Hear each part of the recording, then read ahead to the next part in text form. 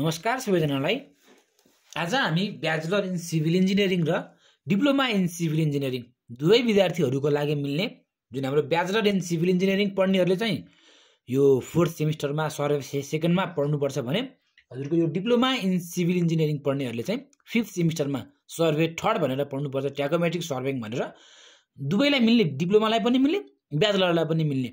यही क्वेसन हजुरले ब्याचलरको जुन हजुरले पूर्वाञ्चल पढ्दै हुनुहुन्छ भने यही क्वेसन चाहिँ पूर्वाञ्चल युनिभर्सिटीको 2021 को क्वेसन नम्बर 3 को बीमा सोधेको प्रश्न छ, सेम क्वेसन। र यही क्वेसन हल्का भ्यालु सहित फरक सहित चाहिँ CTEVT को 2066 रेगुलर ब्याकमा सोधेको प्रश्न छ। आज हामीले गर्न गइरहेको प्रश्न चाहिँ यो प्रश्न चाहिँ जुन चाहिँ हाम्रो डाटा चाहिँ हाम्रो CTEVT अनुसार हाम्रो डाटा हामी सल्भ गर्न गइरहेछौँ भने क्वेसन चाहिँ सेम टु सेम, हल्का डाटा मात्रै फरक छ। तर यो प्रश्न चाहिँ ब्याचलरमा पनि सोधेको छ, पूर्वाञ्चल युनिभर्सिटीको लेटेस्ट 2021 को क्वेसन नम्बर 3 को बीमा सोधेको प्रश्न है त। अब खासै गाह्रो छैन। अब मेन भनेको ट्रिगोनोमेट्रिक सर्वेइङबाट आउने प्रश्न भनेको त्यति खासै गाह्रो पनि हुँदैन। हजुरले यो केस हजुरले यो कुन केसको हिसाब हो त हो त्यो केस हजुरले राम्रोसँग बुझ्न सक्नुभयो भने ट्रिगोनोमेट्रिक सर्वेइङको सबैभन्दा सजिलो न्युमेरिकल नै ट्रिगोनोमेट्रिक सर्वेइङको हुन्छ है त। अब मैले केही भिडियोहरू हाल्छु, प्रोबाब्ली मैले चाहिँ 7-8 वटा म्याक्सिमम मैले 8 वटा भिडियो हाल्छु ट्रिगोनोमेट्रिक सर्वेइङबाट डिप्लोमा र ब्याचलर गरेर। त्यति 8 वटा भिडियो हजुरले राम्रोसँग हेरिदिनु भयो भने हजुरले ट्रिगोनोमेट्रिक सर्वेइङबाट आउने जस्तो पनि न्युमेरिकल हजुरले गर्न सक्नुहुन्छ। यो चाहिँ म ग्यारेन्टीका साथ भन्न सक्छु कि त्यो त्यति 8-9 वटा भिडियो चाहिँ मैले हालेको जुन ट्रिगोनोमेट्रिक सर्वेइङको हजुरले सबै हेर्नु पर्यो है त। त्यो भयो भने 8 मार्क्स चाहिँ पाक्यो, डिप्लोमालाई पनि पाक्यो र ब्याचलरलाई पनि पाक्यो है त। अब क्वेसनले के भनेको छ पहिला क्वेसन बुझौँ। पहिला द टप टी हेर्नु है, the top T of a radio transmission tower was cited from 2 small hill. कुनै एउटा रेडियो ट्रान्समिसन छ, सुन्नु है, एउटा कुनै हामीसँग के छ रेडियो ट्रान्समिसन छ, त्यसको हामीले टपमा हेर्नु गरे कहाँबाट, 2टा हिलबाट। हिल स्मल हिल भनेको सानो हिल छ गरे, त्यो स्मल हिलमा चाहिँ हेर्ने हो भने एउटा चाहिँ एबाट हेऱ्यो गरे, एउटा हिल एबाट हेऱ्यो गरे, अर्को हिल बीबाट हेऱ्यो गरे। अहिले इन्स्ट्रुमेन्ट नभएर हिल छ कुरालाई, अरू बेला हामीले इन्स्ट्रुमेन्टबाट हेर्थ्यौँ, अहिले हिलैबाट हेरौँ ल। हिलमा कुनै एउटा हाम्रो 2टा hill small hill A and be छ। वेयर इन अ लाइन भनेको एउटै लाइन भनेको होराइजेन्टल लाइन अफ साइट भन्छ नि, अथवा एउटै लाइनमा छ भन्न खोजेको छ प्रश्नले है त। The angle of elevation from A to top of the tower, एबाट top of टावरमा हेर्दाखेरिको elevation दिएको छ र बीबाट टप अफ टावरमा हेर्दाखेरिको इलिभेसन दिएको छ। जुन एङ्गल ठुलो हुन्छ त्यही स्टेसन अगाडि हुन्छ, यो थाहा नै छ हजुरलाई। जुन एङ्गल ठुलो हेर्नु त, ए को एङ्गल 38 डिग्री 21 मिनट, बी को एङ्गल 21 डिग्री 18 मिनट। जुन ठुलो एङ्गल छ त्यो अगाडि हुन्छ। अहिले हेर्ने भने हाम्रो 38 डिग्री 21 मिनट त ठुलो एङ्गल हो भने ए चाहिँ हाम्रो अगाडि रहेछ, बी चाहिँ हाम्रो पछाडि रहेछ। यो कुरा चाहिँ हामीले थाहा पाउन सक्यौँ है त। यति कुरो बुझ्नुभयो। यो यहाँसम्मको कन्डिसन अनुसार हामीले यो फिगर बनाउन सक्यौँ नि त हैन। ल अब अझै पनि सकिएन भने अब हेर्नु त, the angle of elevation from be, हेर्नु है, the angle of elevation from be to the target, सुन्नु है, to a target 3 metre. टार्गेटको height कति छ 3 metre. Above the ground level at A was 14 degree 56 minute. यो फिगर त हाम्रो बन्यो। अगाडिको केस यहाँदेखि यहाँसम्मको केसलाई एनालाइसिस गर्ने हो भने हाम्रो यो फिगर बन्यो। अब यो केस हेर्नु पर्यो, the angle of elevation from be to a target of 3 metre above the ground level at A was 14 degree 56 minute. यसले के भन्यो, अब हामी बीमै छौँ तर एमा भएको जुन ए हाम्रो ए हिल छ त्यो हिलमा हामीले के राख्यौँ, अब स्टाफ राख्यौँ गरे हेर्नु ल। अब अघिको फिगर यो बनिहाल्यो। अब फेरि के गर्ने, बीबाट अघि एमा हाम्रो हिल थियो त्यही हिलमा हामीले 3 मिटरको के राखिदियौँ गरे, 3 मिटरको हामीले चाहिँ एउटा कुनै टार्गेट राखिदियो भन्छ। अब ए पोइन्टमा हाम्रो एउटा लौरी जस्तो राखिदियो गरे के भन्छ, ए पोइन्टमा हामीले टार्गेट राखौँ जुन टार्गेटको हाइट कति छ 3 मिटर छ गरे भने ग्राउन्डबाट टार्गेटको हाइट हामीलाई कति दिएको छ 3 मिटर दिएको छ। कुरो बुझ्नु है, कुरो यहाँसम्म अलिक क्वेसन गम्भीर छ के भनेको छ भन्दा सुरुमा एउटा टावरको टुप्पो छ गरे र कुनै 2टा हिल स्मल हिल ए र बीबाट हेर्दाखेरिको एङ्गल अफ इलिभेसन हामीलाई एबाटको 38 डिग्री दिएको छ, बीबाटको एङ्गल अफ इलिभेसन हामीलाई 21 डिग्री 18 मिनट दिएको छ। यो केस बुझियो। अब के गर्ने, अब फेरि बी पोइन्ट नै भयो। अब जहाँ पहिला हाम्रो ए थियो त्यही ए भन्ने पोइन्टमा हामीले एउटा टार्गेट राख्यौँ र त्यो टार्गेटको हाइट चाहिँ हाम्रो 3 मिटर दिएको छ भने यो ए नै पोइन्टमा हामीले एउटा टार्गेट राख्यौँ, यो ए नै भन्ने पोइन्टमा हामीले टार्गेट राख्यौँ है। र बीबाट टार्गेटको टुप्पोमा हेर्दाखेरि जुन 3 मिटरको टार्गेट छ, बीबाट 3 मिटरको टार्गेटको टुप्पोमा हेर्दाखेरिको इलिभेसन भनेको 14 डिग्री 56 मिनट दिएको छ। यहाँसम्म हामी क्लियर छौँ भनेपछि यही फिगर बनाए पनि हुन्छ, तर फिगर अलिक गन्जागोल अलिक रफ देखिन्छ भनेर मैले चाहिँ फिगर छुट्टै बनाइदिएँ। अब के बीको त बी नै भयो। अब ए को ठाउँमा हामीले 3 मिटरको टार्गेट राख्यौँ, बुझ्यौ ल। हामी यहाँसम्म पुग्यौँ, यहाँसम्म हामीले बुझेका छौँ। The height of थियोलाइट A and be where, थोरै मेरो क्वेसन छुटेको थियो, मैले क्वेसन सार्ने क्रममा, त्यही भएर मैले ब्ल्याकले लेखिदिएको छु माथि। क्वेसन छुट्यो कि मैले सार्ने क्रममा, अलि अब यस्तै त हो नि, क्वेसनै लामो छ, क्वेसन छुट्यो, एक लाइन क्वेसन छुट्यो, त्यही भएर म माथि सारेँ। त्यही भएर हेर्नु है, the height of थियोलाइटको height A and be, A थियोलाइटको height, यो ए थियोलाइटको हाइट यहाँदेखि यहाँसम्मको हाइट हामीलाई कति दिएको छ, ए को हाइट 1.8 दिएको छ, बी को हाइट 1.5 दिएको छ। भने ए को हाइट अफ ए 1.8 दिएको छ, height of be, height of instrument भनेको height of instrument of be 1.5 दिएको छ। मैले यहाँ लेखेँ, सक्यो। होराइजन्टल distance between A and be was 150 metre, यतिको चाहिँ मैले छुटेको थियो कि, त्यही भएर होराइजन्टल distance between A and be, ए र बी को डिस्टेन्स कति दिएको छ, 150 मिटर दिएको छ। भने एदेखि बीसम्मको डिस्टेन्स भनेको 150, अथवा यहाँ पनि हामीले ए र बी को डिस्टेन्स 150 यो पनि, यहाँसम्म हामी क्लियर छौँ नि। And reduce level of be was, RL दियो, बी को आरएल हामीलाई यति दियो। अब calculate the RL of top of the tower भनेछ।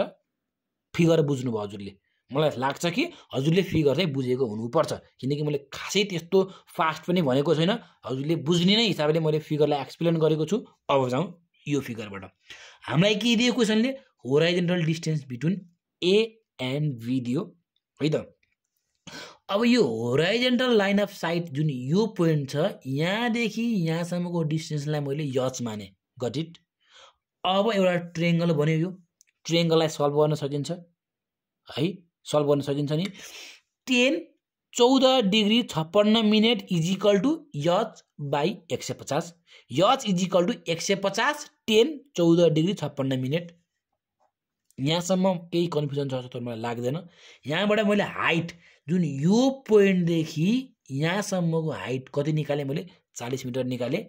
र हामीलाई क्वेसनले गिभन छ जुन हाम्रो एउटा यो टार्गेट छ, टार्गेटको भनेको यहाँदेखि यहाँसम्मको हाइट चाहिँ 3 मिटर छ। क्वेसनले हामीलाई यही गिभन हो ल। भने चाहिँ हामीले यो यचको भ्यालु हामीले निकाल्यौँ, यचको भ्यालु निकाल्यौँ नि। अब हामीले आरएल अफ ए भनेको यो पोइन्टको आरएल निकाल्नु पर्यो। अब हामीले हो यो पोइन्टको आरएल निकाल्न सकिन्छ, कसरी सकिन्छ हेर्नु।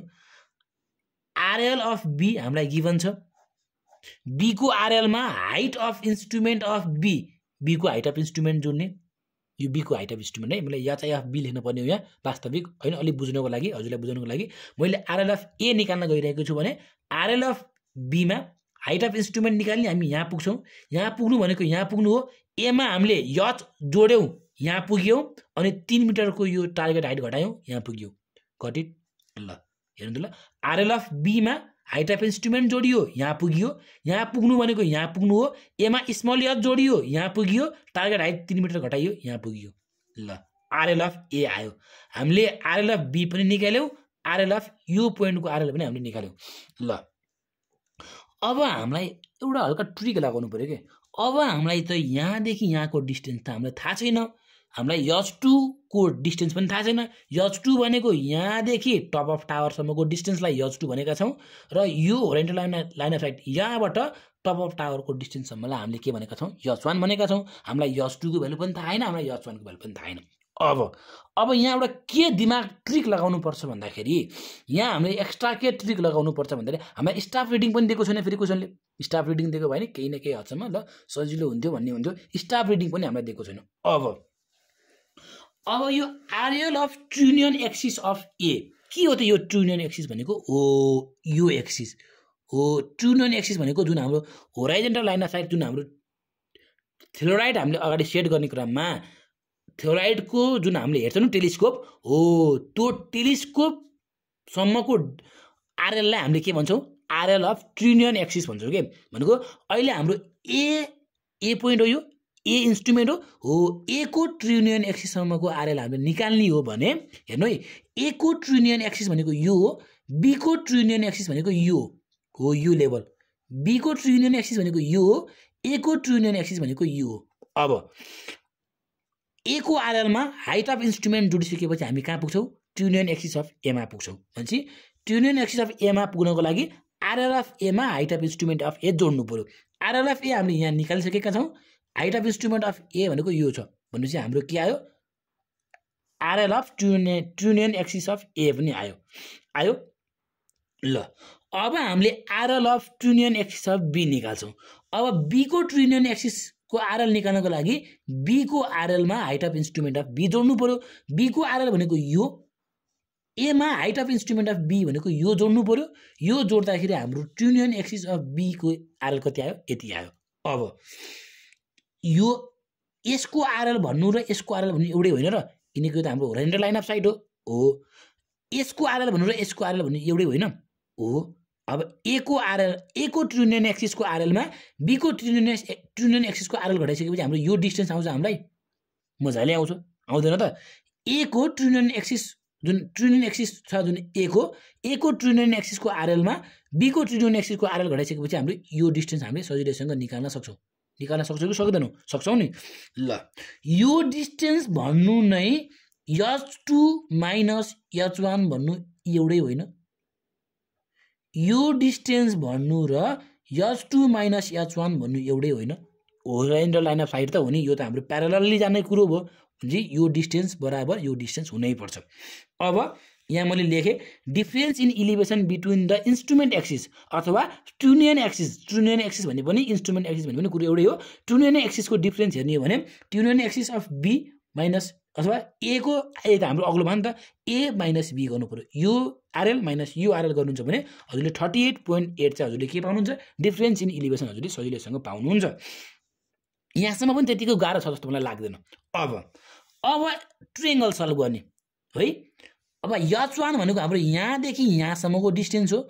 अब यो सानो ट्रेङ्गल हजुरले सल्भ गर्नुहुन्छ भने के हुन्छ, h1 इज इक्वल टु यहाँदेखि यहाँसम्मको डिस्टेन्स भनेको क्यापिटल डी हो। भनेपछि h1 is equal to capital D 10 38 degree 21 minute. Got it. अब अर्को यो ठुलो ट्रेङ्गल हजुरले सल्भ गर्नुहुन्छ भने h2 इज इक्वल टु के हुन्छ, h2 भनेको त यहाँदेखि यहाँसम्मको डिस्टेन्स हो। भनेपछि h2 is equal two D plus 150 10 21 degree 18 minute, किनकि यो यहाँदेखि यहाँसम्मको लेन्थ त डी प्लस 150 हो नि त। भनेपछि h1 पनि आयो, h2 पनि आयो होइन। यो त अब अघि मैले एक्सप्लेन गरिसकेँ, जुन h2 माइनस h1 को भ्यालु भनेकै के हो, difference in ट्रिनियन axis of A and be हुन्छ भनेर मैले अघि एक्सप्लेन गरिसकेँ। अब h2 मैले अघि भनेअनुसार मैले h2 को भ्यालु यही हो, अघि मैले भनेअनुसार h1 को भ्यालु यही नै हो। भनेपछि h2 minus h1 is equal to difference in ट्रिनियन axis गर्न मिल्छ।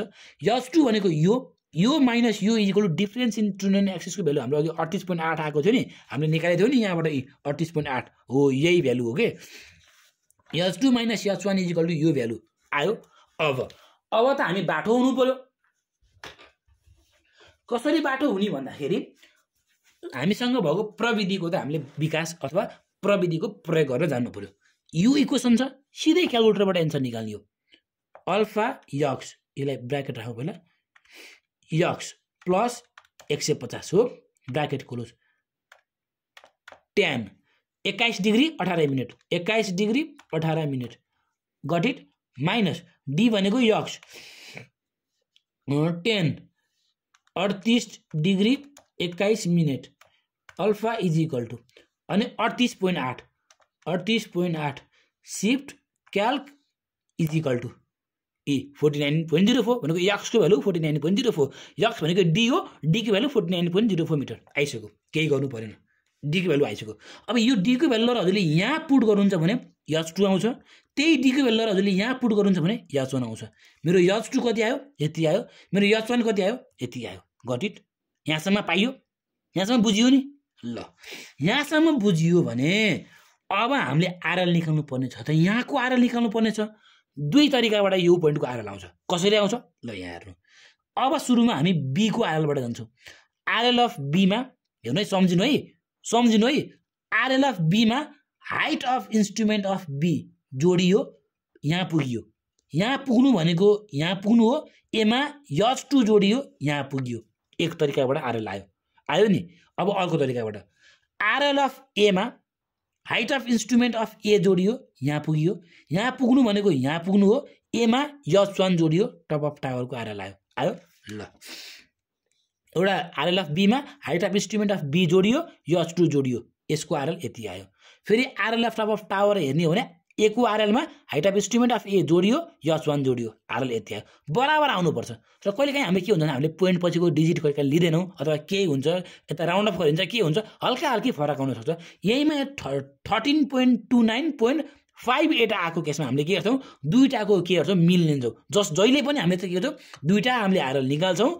यदि सेम आए पनि एभरेज भनेर लेख्नै पर्यो, यदि फरक आए पनि के गर्नु पर्यो, average of RL of top of tower भनेर हजुरले यसरी हजुरले एभरेज चाहिँ हजुरले निकालेर देखाउनुपर्छ। नभए चाहिँ हजुरले 1 मार्क्स अथवा होइन 2 मार्क्स जति इक्जाममा काटिन सक्छ, यदि हजुरले एभरेज आरएल भनेर देखाउनु भएन भने। जी आजको लागि हाम्रो कन्टेन्ट यति नै हो। भिडियो मनपर्छ भने भिडियोलाई लाइक गरिदिनु होला, सँगै पनि साथीहरूलाई सेयर गरिदिनु होला, र प्रशान्त वाइटी च्यानललाई सब्सक्राइब गर्नुभएको छैन भने कृपया च्यानललाई सब्सक्राइब गरी नजिकैको बेल आइकन दबाउन नबिर्सिनु होला। हस्त, धन्यवाद, गुड बाई, टेक केयर।